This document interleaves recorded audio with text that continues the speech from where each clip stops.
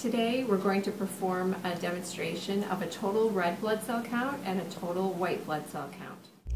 The equipment needed for these manual blood cell counts include a red blood cell diluting pipette, a white blood cell diluting pipette, red blood cell diluting solution, white blood cell diluting solution, a hemocytometer, a lancet, latex gloves, and a microscope. Note, proper disposal of items contaminated with blood is important for this lab.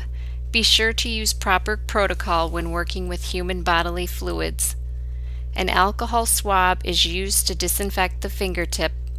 The lancet initiates bleeding, and a small amount of blood is drawn to the first mark on the pipette.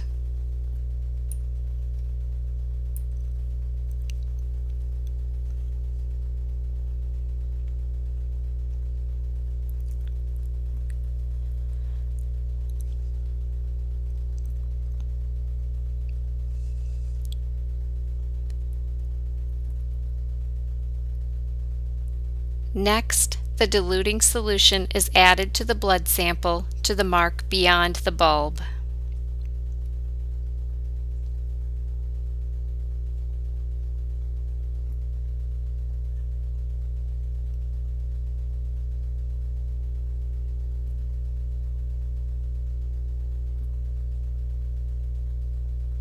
The pipette is shaken for at least 5 minutes to ensure the blood sample adequately mixes with the diluting solution.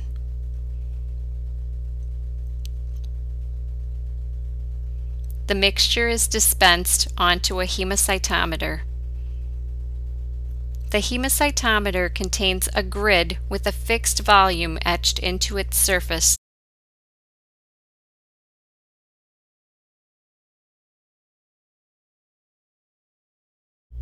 This is a hemocytometer on scanning power showing the grids where both red blood cells and white blood cells are counted. This hemocytometer contains a sample of blood mixed with red blood cell diluting solution. Note the 4x4 grid where the cells are counted.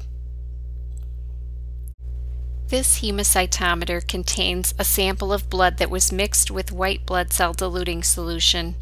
The 4x4 grid for counting white blood cells is larger than the 4x4 grid for counting red cells, and this shows only one square of the white blood cell 4x4 grid. Note the numerous lysed red blood cells on the slide.